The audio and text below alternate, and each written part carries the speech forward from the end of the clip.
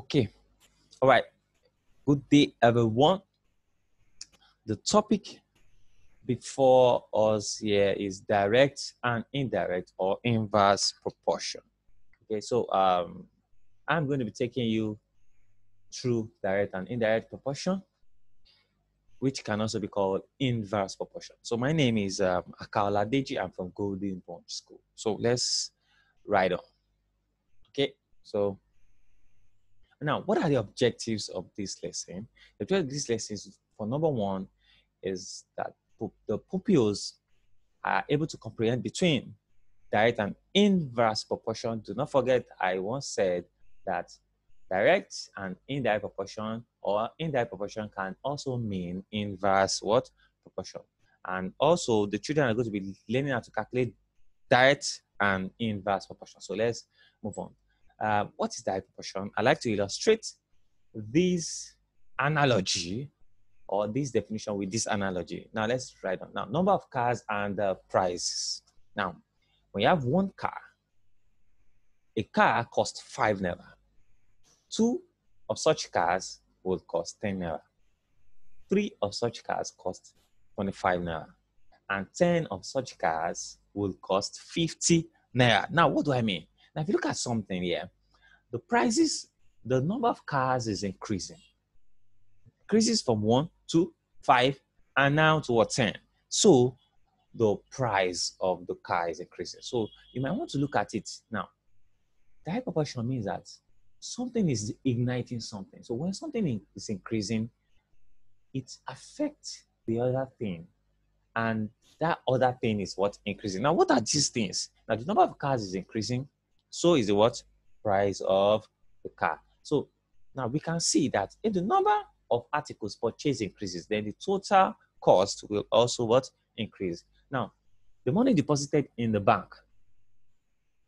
When you deposit money in the bank, the more the money, then the more the what? Interest. Now look at it. Now let's explain it in another way. Now if you look at direct proportion is with a sign, a coily sign that looks like a fish.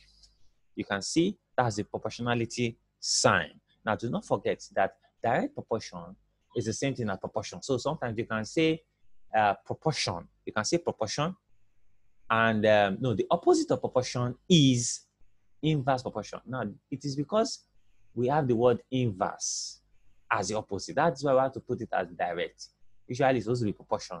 And that's what we mean proportionality. Okay, now let's move on. Now, N is proportional to P. The number of cars proportional to what? Price. As the price increases, so as the number of cars increases, so the price what? Increases. Okay, so now let's take this example to illustrate better what we have said. Now, 5 books cost 400 naira. Now listen, 5 books cost, or if 5 books cost 400 naira, what is the cost of 7 such books? Now, how do we solve it in a very simple way? Okay, now 5 books cost 400 naira, as we can see. Then 7 books cost, the cost of 7 books we do not know. Okay, so how do we get it? We input a variable, could be y, could be z, could be anything into that, so how do we do it? Then we cross multiply. We want to cross multiply. We say 5 multiplied by y and 7 multiplied by what? 400. Now let's see it appear on the screen.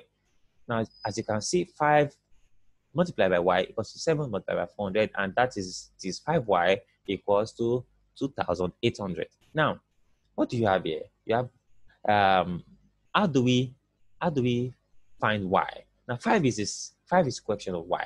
So what do? We say y equals to 2,500 and 2,800 divided by 5. Boom. That is y equals to 560. Now another way in which you can solve this, in way you can solve direct proportion is by using the formula method, using the what? Proportionality sign. As you can see, x is proportional to what? Y. Now, x is proportional to y. It means that we're going to derive a constant. Now, when you change the proportionality sign, into an equation, now it becomes x equals to ky.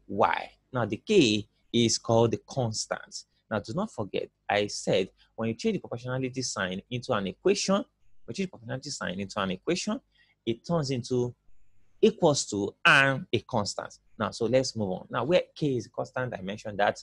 Okay, now x equals to 400 naira, then y equals to what? 5. Now, what do you have? You have 400 is proportional to what? 5. Okay, all right. So 400 equals to k5, just like I mentioned for just like I mentioned up there. Okay, so how do you get your k? I divide both sides by the constant, by the proportionality, by the coefficient of what? K, which is 5. Then you have what? Your constant happens to be what? 80 naira. Okay, so how do we do it? So if x equals to 80y, don't forget that the k, don't forget, if you look up here, we say x equals to ky. Now we've gotten a value for k. The value for k is what? 80 naira. And you have x equals to 80 naira times what? Y. So how do you do that? Now where y, don't forget where y equals what? 7. So your x equals to 80 times 7, and that is what? 560 naira. Boom. Clap yourself. Okay, all right. So you can see, so you can either solve it this way or the formula way. So this is how to what? Simplify direct proportion. Okay, so let's move on.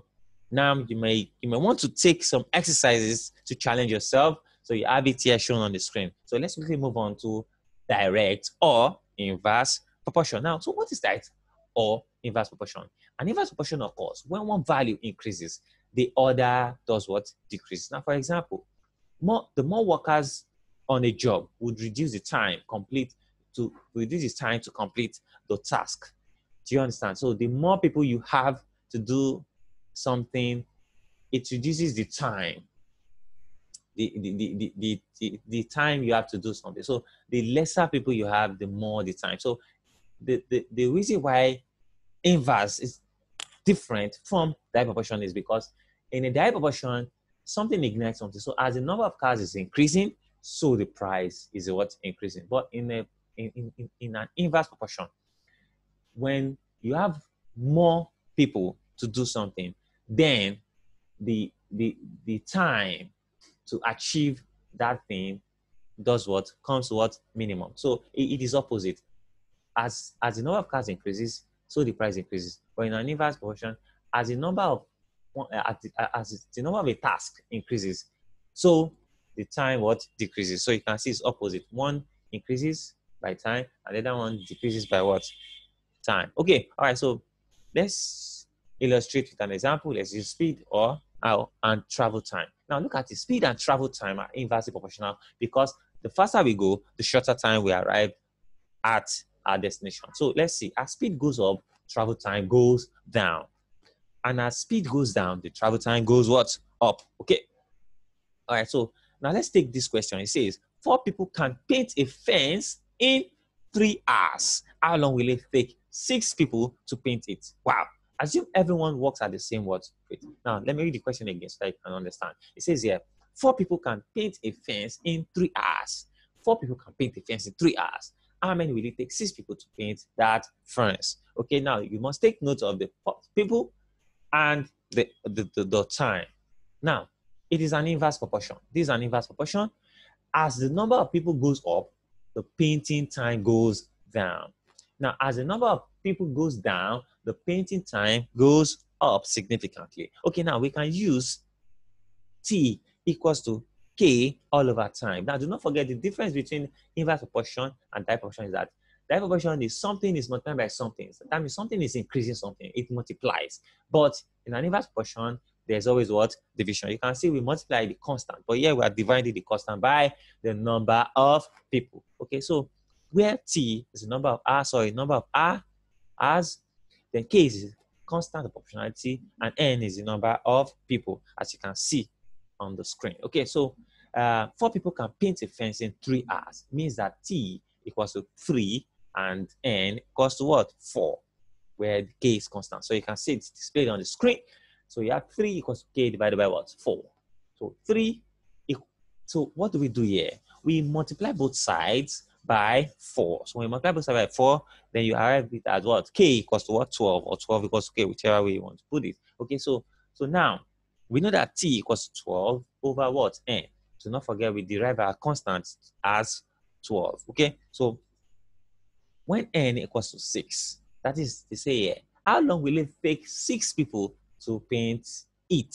So n is 6. When n is 6, then our t is what? Our t is what? 2 hours. So 6 people will take 2 hours to paint the fence. Already, 4 people can paint the fence in 3 hours. Then to take 6 people, it will take 2 hours for 6 people to paint that same fence. Okay, so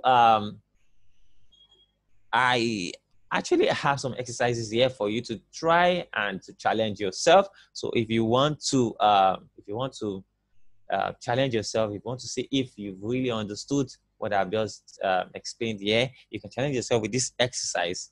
I say thank you very much and I appreciate you so much. I believe you've been able to understand and comprehend between direct and indirect proportion, and at the same time be able to calculate direct proportion in a very easy and very good, very simplified way, and the same thing as what inverse proportion.